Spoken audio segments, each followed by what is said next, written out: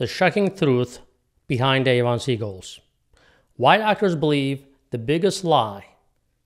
As patients, you all hope that our doctors have our best interest in mind when treating us. Well, mostly that is true, unfortunately. Sometimes doctors are forced to prioritize their own financial gain over our health by insurance companies. How? Did you know that the recommended A1c goal range has been manipulated by insurance companies to benefit themselves and the doctors they work with? Not every doctor participates in their dirty game. I don't, but especially HMO plans have doctors in their plans, in their palms, let's call it. In this video, we will explore the shocking truth behind why family doctors tend to believe a big lie when it comes to A1c goals.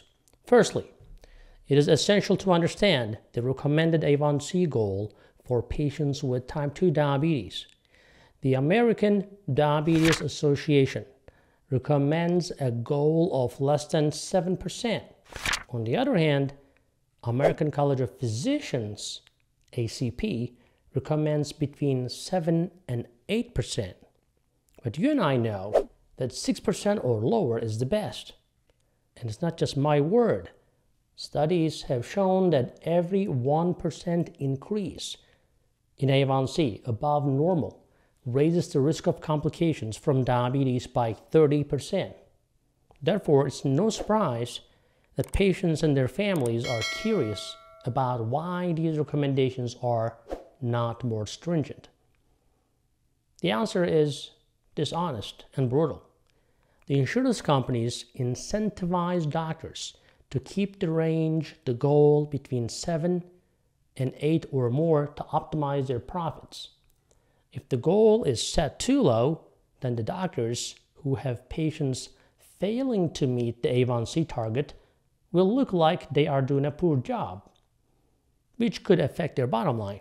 The doctors who comply with the insurance companies are rewarded with bonus money. What's even worse, the patients suffer from severe complications such as kidney disease, eye disease, and heart disease, and even amputations. Secondly, let's take a look at treatments for type 2 diabetes. The pharmaceutical industry and doctors, they have a complicated relationship. Did you know that doctors are only allowed to prescribe medicine from a pharmaceutical company? Now, pharma, the big pharma, makes people believe that doctors who support natural supplements are not ethical. That is far from the truth. These companies that produce insulin, metformin, and other medications are often the primary beneficiaries of doctors' treatment plans. Moreover, insurance companies, they seldom cover the cost of alternative treatments or supplements that can help in diabetes management, which is significantly cheaper in reality than the prescribed medications. Well, the reason for this is that the supplements are usually not patented. It's been known for centuries, right? You cannot go try to patent something that is known to humanity for so long. But there is little benefit to pharmaceutical industry and insurance companies to promote them or to inform patients or to educate doctors or to educate patients. Thirdly, let's look at the ACP, American College of Physicians, recommendations on keeping A1c goal between 7 and 8%. Well, the recommendation is higher than the ADA, the American Diabetes Association, and they recommend less than 7. So why, first of all, right? Well, lowering the goal range to less than 7% would significantly reduce the incidence of diabetes-related complications. Even high blood pressure, vision loss, neuropathy, blindness, stroke. All of these severe complications can occur when the blood sugars are consistently high. Here, we can see the ACP's recommendations are influenced primarily by a similar desire to increase pharmaceutical and doctor profits. Fourthly, studies have shown that patients with uncontrolled type 2 diabetes spend more healthcare dollars than those with well-managed diabetes.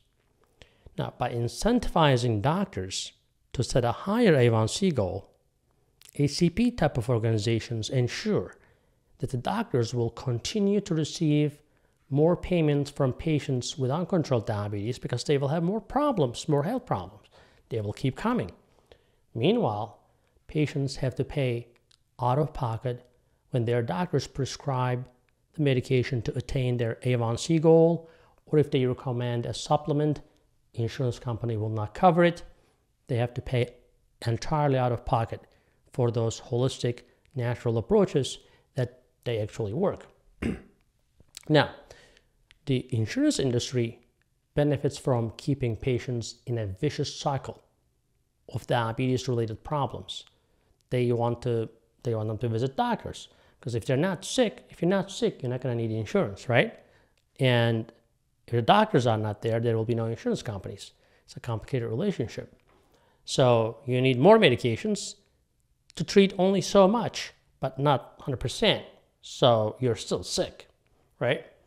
It is devastating to learn that the family doctors might be, prescribing higher A1c goal for you, saying that, oh, you're okay, 8% you're okay, to profit from their patients' illnesses rather than treating them with integrity. Ask your doctor, if you were a diabetic, would you want your A1c to be 8%? Ask that question. What's your goal for yourself? Now, patients deserve the best care possible, and doctors should not be incentivized by the insurance profits, the insurance bonus money, to make decisions that can potentially harm their patients.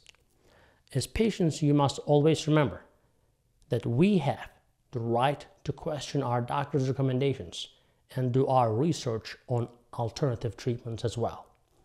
In addition, insurance companies should prioritize patient health care instead of their own profits, which I don't see happening anytime soon. Together, we can fight against these financial incentives, pushing doctors to lie to their patients so that they can provide the best care they can. Believe me, doctors want to give you the best care possible. The insurance companies and all of these other financial players are blurring the vision of your doctor. So, you and your doctor work together to get over all these hassles. Thank you for watching. I'll see you in the next video. Hey guys, I hope you're enjoying this channel so far, and I hope you subscribed already. If you didn't, do it. And if you did, watch this video right there. I think that will help you too.